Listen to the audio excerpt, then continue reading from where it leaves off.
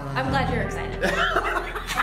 She's a little nervous. I'm just kidding, guys. I'm super. But it's okay. Super so, I really want to kind of dig in, and I want you guys to. I want to build a community. I want to know and build this platform so that way it is something that we all can grow our businesses. I want it to be interactive. Hey, I want it to be interactive. I want it to be something that we can add value to you guys, and something that we add value with us. And I want this to kind of be one of the things where we design this kind of platform ourselves. And what that means is, so, you know, we flip houses. I'm sure some of you know this, some of you may not know this. Yeah. And the one thing, what is the one thing that everybody loves when we flip houses? Everyone loves seeing how gross it is when you go in there. Okay. Opening the fridge. Okay. And then seeing like the after. And then like how you... they also love, I think, because I know that you do a lot of before and afters that we make, and they love help designing that process. So we want this marketing segment to be about designing your process as well. I want you guys to join us in helping us contribute to your businesses, my business. I want this to be a platform to show us kind of how to grow. And one of the main things I know in real estate, you've got the Zillows, you've got the Amazons where they're disrupting. You know, they're coming in and they basically are trying to change the game. And I know that, you know, with voice, do you use Alexa? Do you use Google Home or Alexa at all? I don't use anything that's not Apple. So yeah, no, I use. Okay, so we use some Siri. Okay, so we got the classic Apple versus Android battle. Yeah. That's good. Give me a couple likes or something in there, or put in there an Apple if you're an Apple user, or like a thumbs up if you're a thumbs down, or a thumbs down. if you're okay. an Android user. All right, but basically, you know, Siri actually, it's a good point that you actually brought that up. I think Siri was one of the main voice kind of people that started the whole voice movement. Yeah. And what I mean by voice is, if you think about it, in 5 years, everybody is going to be, hey, Alexa, I want chocolate chip cookies. Send me chocolate chip cookies. Alexa, I want to buy a home in Lagamar. You know, tell me what homes are out there. Alexa, I need a photographer on the beach to do photos at this particular date. Alexa, I want to do a video commercial. So if we don't have brand, and this is kind of segueing into that, then we're at the mercy of asking those type of questions. And Alexa's gonna spit back anything from Amazon, anything from Google, all of your majors. So the whole point of this right now in this first couple episodes is to talk about building brand. And I think people take brand and they can kind of change that word to reputation. Yeah. So in the photography business, I know that a lot of people push their name, or they may be under, remember, is glamour shot still a thing? I don't know. Like picture people? Yeah, picture people, right? I think pic people still around. So it's the same way that I think about if I was in News Channel 3, I'm gonna go back to that for a second, and I just was a salesperson on there.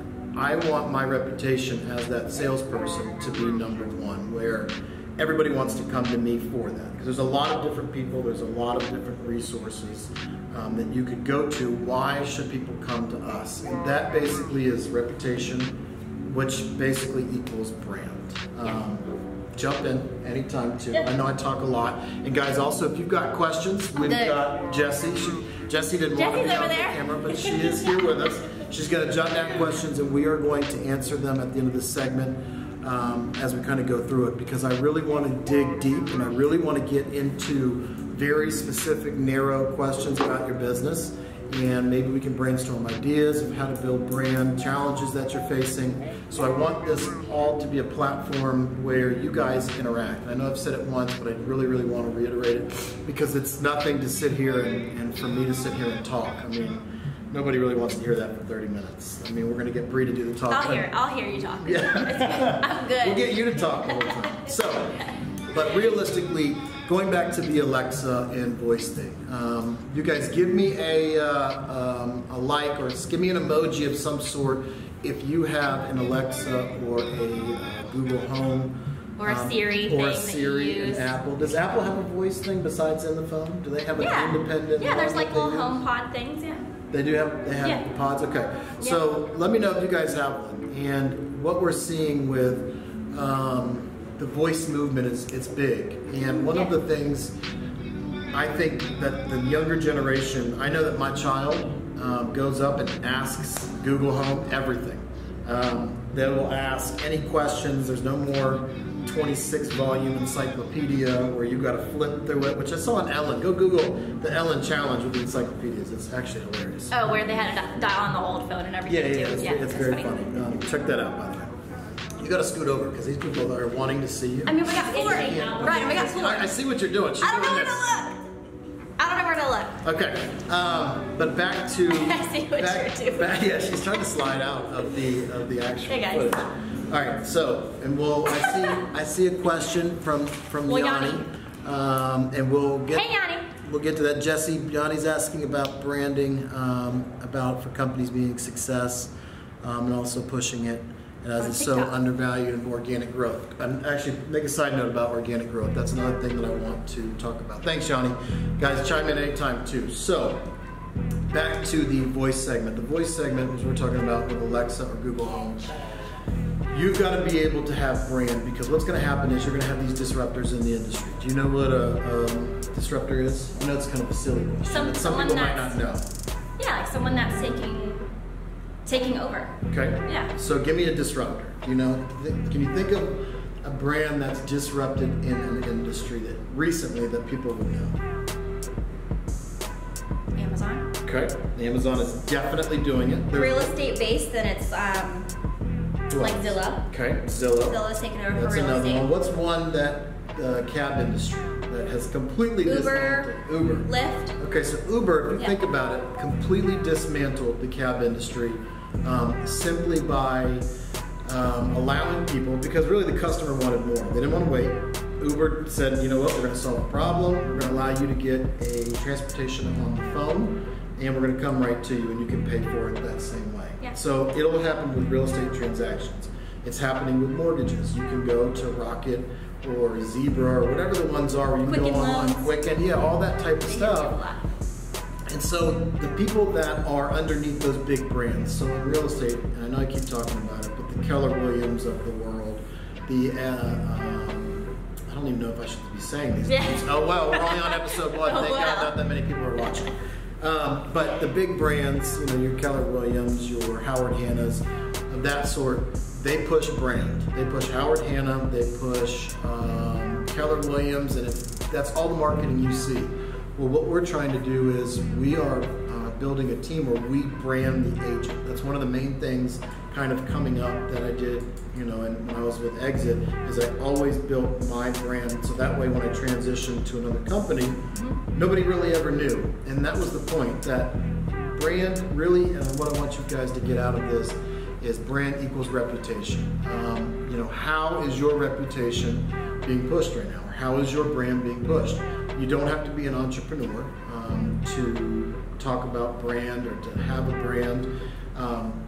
If you think about it, you and I could go to China and build Nikes, but without that little swoosh, our shoe means nothing compared to all of the other companies out there. So really, when somebody goes to that Alexa or somebody goes to that Google, I want them to say, hey, Alexa, what houses are for sale in Lagomar, or can get Ryan Boyce to find me houses in Lagomar. Get the Boyce Real Estate to find me houses in Lagomar.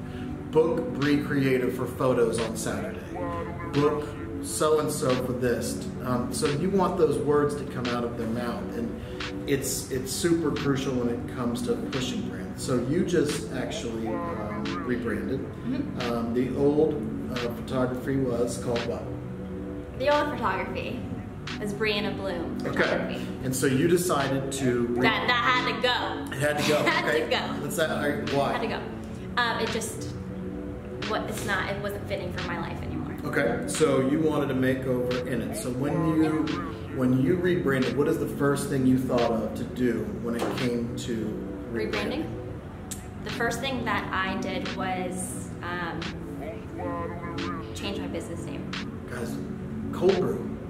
I know this is like On tap. This might be hipster, but it's, you know, it's cool. Anyways, all right. So what did you say? What was the first thing you thought? First thing I had to do, I wanted to change my business name. That's where I needed to start. Okay. So I can know where I wanted to kind of go with everything. So when thinking about a new business name, what are, I know I'm really putting you on the spot here. I'm good. Okay, what are some things that if people out there wanted to be able to brand themselves,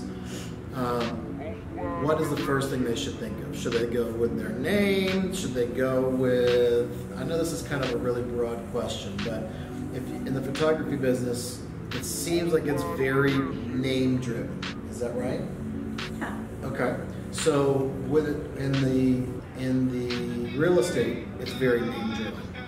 What do you think we could do for people that are, I don't know, I'm really freestyling right now, that are in the corporate world, that it's not their business and they just want to make a name for themselves, like they're selling insurance. Yeah. Or they. I can relate to this because I was in the corporate world for like 5 years. Okay. So what would you do? Would you go name related? Would you go, you know? You can't, in corporate world though, you can't really go like name related. Okay.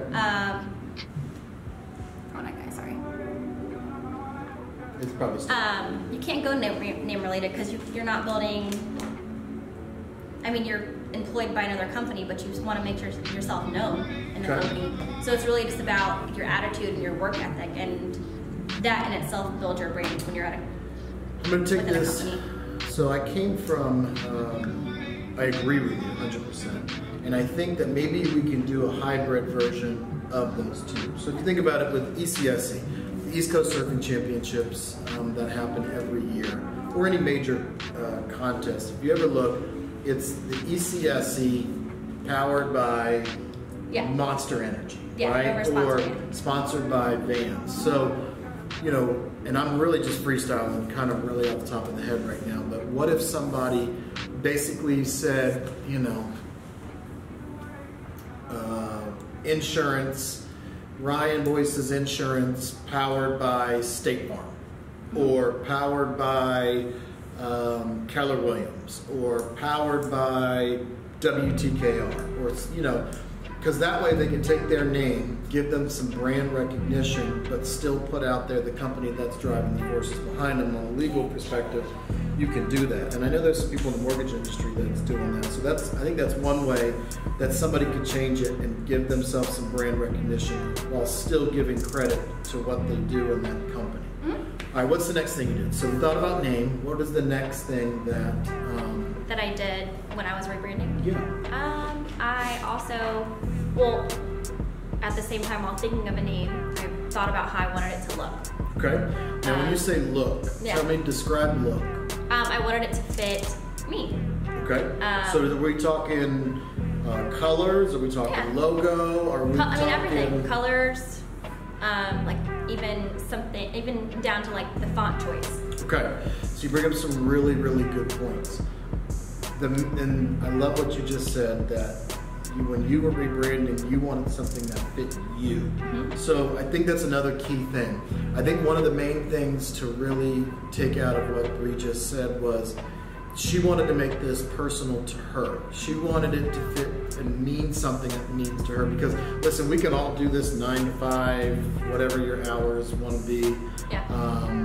We can all do that stuff, but if you don't get something out of it and make it meaningful to your life, then it gets kind of stagnant and gets kind of stale. So I think when you're rebranding, I think one of the main things is make your fonts, make your colors, make your logo something that means something to you. And it doesn't even have to work the first time. I know that in the real estate side of things, I went from well, first it started with the double R's backwards. It was Real Estate by Ryan. Real Estate by Ryan. Like the double R's, like I thought it was like Rolls Royce or something cool like that. But it really wasn't. I mean, it was cool and it worked, and it was the first thing, and then kind of grew out of it. And I grew out of it in about 2 years. Mm-hmm. Just in the way that I knew that it grew out of it, I just wasn't feeling it anymore. It didn't mean anything to me. Real Estate by Ryan. Yeah. There's so many Ryans. Yeah, well, I mean, you're right. So right. then we went to like the retro B, yeah, like I the black and white B, which I still use. Yeah. I still like I like that one. It was clean, simple. It was. Yeah. And it was just a logo that was on there. It was the black and white. It fit my persona. Yeah. And now we're just to the script, just something classy that has Boyce. But the point is that it changed. It's changed over the course of 6 years, and that's completely okay. You can change it as much as you want. It doesn't. It's got to mean something to you, because if it doesn't mean something to you, then there's honestly no point in doing it. Right. How do you feel about logos? You need a logo. Okay, you need a logo. Yeah. So, does the logo have to be some crazy designed picture? No. No. I mean, unless you want it to be. If that's you, and you want to have it be some kind of crazy picture or whatever, if it fits you, then yeah, Okay. that's what you got to do. Again, I love it.